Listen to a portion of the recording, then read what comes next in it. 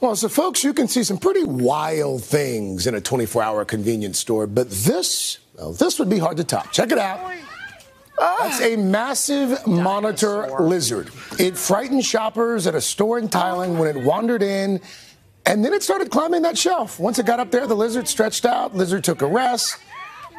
There are some folks who think that the lizard came in to get a break from the heat and humidity outside. What's even more striking are the number of people that are like laughing in the background shooting the video. Yeah. I would have seen the lizard right out the front door. Well, he's next to the ice. So when does it stop being a lizard? Yeah. Right. And become a dragon? Yeah. That's probably a dragon. I think that was dragon territory. I think when it's taller than you. Yes. Yeah. Yeah.